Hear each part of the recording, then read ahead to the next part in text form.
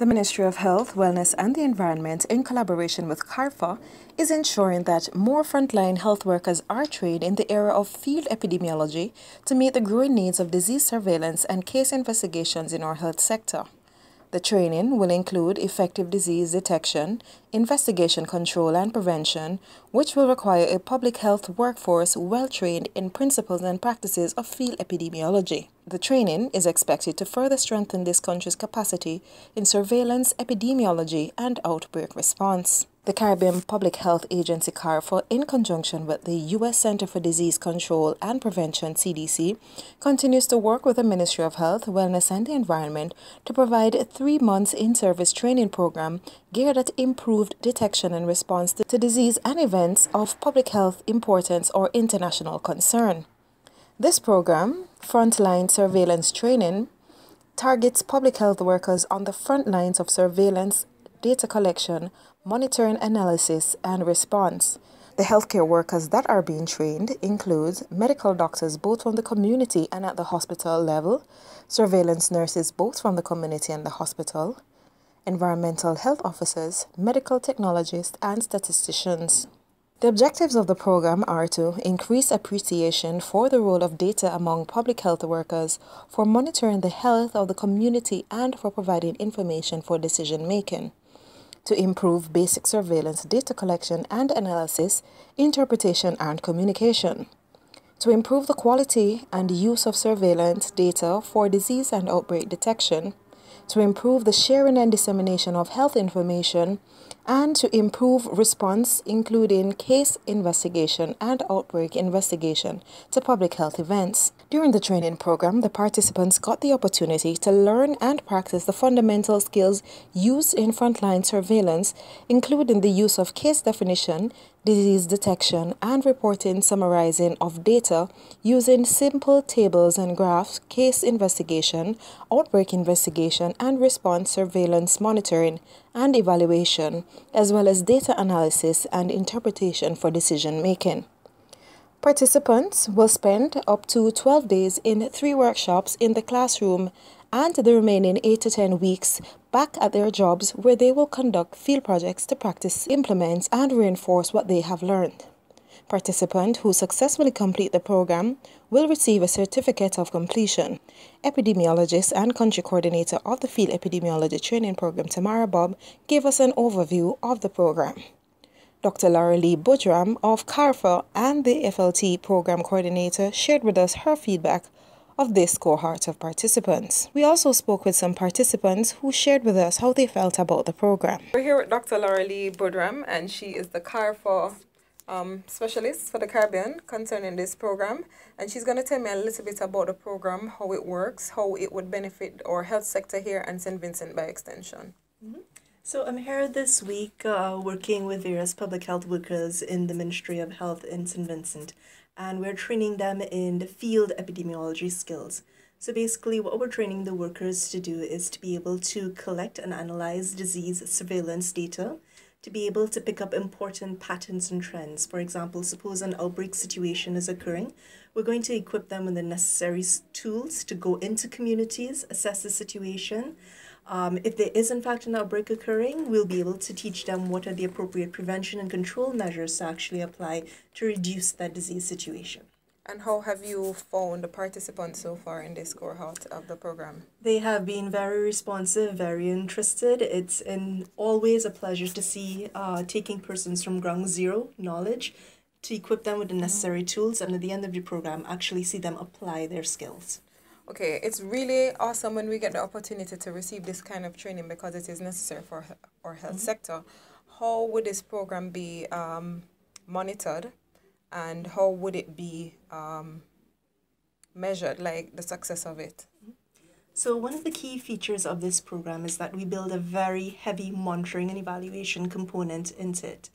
The short-term outcome of the program is that we are equipping the public health workers with necessary skills and tools to immediately improve their performance in the immediate job environments. In the long term, however, the ministry can actually utilize these persons. If there are situations occurring in country, they can actually pull them out of those immediate job environments and apply them to other situations that are taking place. So we work with the ministries to develop a long-term HR and planning strategy to see how they can best use these people. And the training is just not one-off training. This is the first cohort, but we expect the ministry to be able to roll out several cohorts in the future to ensure that there's a continuous supply of skilled workers within the public health sector to be able to tackle the problems of morbidity and mortality in the country. I'm glad you mentioned that because now our health sector has a huge staff. And so how would other persons would CARPHA be able to sponsor the program so that other healthcare workers can be trained within this program? CARPHA can help in certain situations, but we are also heavily reliant on donor funding. So when we establish and develop that HR strategy with the ministry, we discuss sustainability with the ministry. How can CARPHA and the ministry actually both work together to come up with the funding that is needed for these programs? So it's a joint collaborative effort. So we're here with Ms. Tamara Bob. She's an epidemiologist and the coordinator for the Field Epidemiology training program. Why is this program important to St. Vincent and the Grenadines at this time? The Field Epidemiology training program is important now as at any other time because it really aims to build capacity in disease detection and response. It strengthens our capacity to be able to pick up on disease cases and to respond appropriately. We have a wide range of healthcare workers, including doctors, nurses, environmentalists, among others. Why is there such a mix? These officers are the officers on the front line, the officers who would first come into contact with a disease case, and so they need to be adequately trained so that they would be able to detect the cases and to basically collect the information that's needed, prepare reports and send it up to a higher level so that action can be taken. Okay. What other benefits would the Ministry of Health or our health sector and the country by extension receive from such a training like this?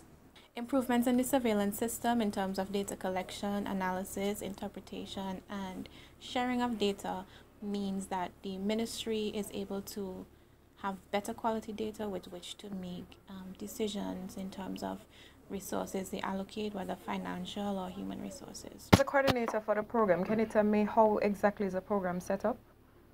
Okay, the guiding principle of the Field Epidemiology training program is learning by doing. So the program is structured in such a way that the majority of the time is spent in the field. The participants just spend about 20% of their time in the classroom, where they learn principles of epidemiology, biostatistics, and then they go out into the field, back onto their jobs, where they spend the majority of time completing field assignments. We have a small cohort of participants. We have just 14 participants, and this is intentional. We want the participants to have adequate guidance, mentorship throughout the program. We have 7 mentors who will work along with the participants throughout for the duration of the program. So we're here with Mr. Junior Dawes, and he's an environmental health officer, and he's benefiting from the frontline training program. Tell me, how have you found the training so far? Well, this frontline program is very much enlightening. Dealing with the matter of data collection, information, basically gathering information, having baseline data, so that we can, over a period of time, look back at these data and make comparison. This information would help us to be able to make informed decisions that would help us to much more benefit the department and on a whole benefit the country by extension. I found the course to be very much enlightening. It refreshes my memory in some areas, and in more areas it make me more alert and aware as to things that I can do that can better bring out the whole aspect of my job. Would you be able to share any of this information that you have gained with any of your co-workers to enhance the way in which you operate? Most naturally. Back at my department, I normally try to see how much I can innovate and invent, and I would have learned quite a few things in this program that will be able to not only make my job much more easier, but to make it more professionally organized and being presented. We're here with Dr. Alicia Bonady, and she's one of the participants in the program. How have you found it so far? So far, the program has been excellent. It's a tremendous experience for us all as public health workers.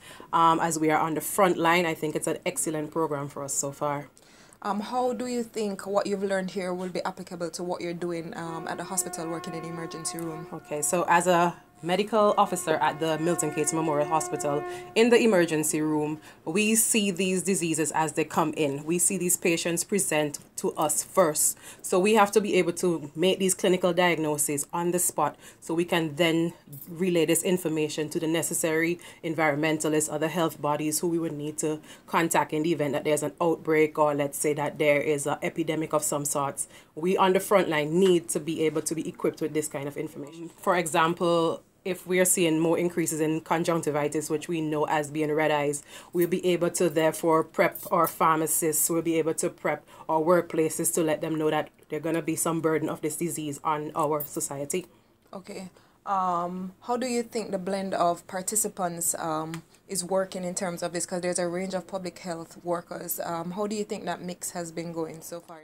So far, the mix has been wonderful because in terms of our health system and public health workers, we all function as a multi-sectoral organization. So the nurses, the doctors, the environmentalists, the public health workers, we all need to function together. So we would be the ones who would see these patients come in. We will make the clinical diagnosis. We have to function with the nurses who would then have to prep these patients, be able to administer these medications.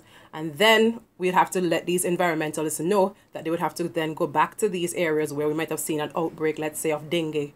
We would want to go and investigate where the collection of water is coming from. Why are we seeing increased numbers during seasonal times of the year? So these are just really good reasons why we need to come together and work together as a multi-sectoral entity. All this information that you have learned, is it done in a way that you can help your co-workers in terms of disseminating the information to them? Definitely.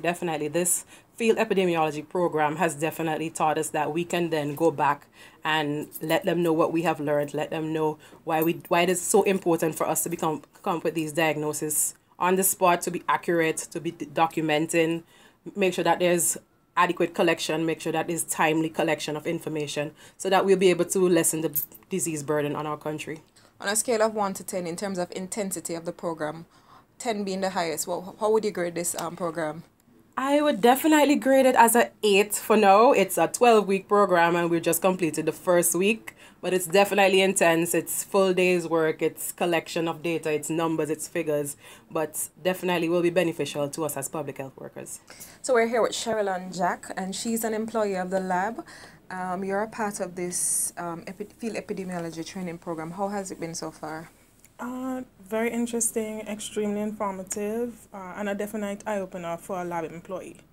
There's a lot of figures that you have been dealing with, and you look quite comfortable dealing with that compared to some other students. How has that component of it been generally for you? To be honest, I've always been pretty IT savvy, so that part wasn't too bad, and especially the numbers as well. In terms of learning anything new, not necessarily, but expanding on what I already know, that was a plus. What would you say is the most challenging part of the program so far? I think the most challenging part is trying to figure out how to adapt what I learned here to my current post at the lab. There's a lot of information, a lot of steps places where I see we could do some sort of improvement, because one of the things I think they highlighted is the importance of the surveillance cycle, and not just the surveillance cycle but the flow of information in the surveillance cycle. So it's an opportunity for the lab to see how we could improve on our contribution in the cycle. So essentially this training would be beneficial to the work that you do at the lab? Definitely. It might be a little hard in initial stages adapting the skills, but it's definitely going to be beneficial to the lab. All right, thank you. And how would you rate the program in terms of its intensity on a scale of 1 to 10, 10 being the highest? How would you rate the program so far? On a scale of 1 to 10, if we're saying 10 is the easiest, that's how I'm going to put it for me, right? I would definitely say about 9, 10. It's for somebody who's new to surveillance, the material is very digestible. Maybe some, in terms of the monitoring and evaluation part of it, some of it we could have used a little bit more time, but it wasn't bad at all. So we're here with one of the nurses in the program, Sister Glendorine Brown. How have you found the training so far? As a public health nurse, this training would be beneficial to me in the sense that one of my major roles is surveillance.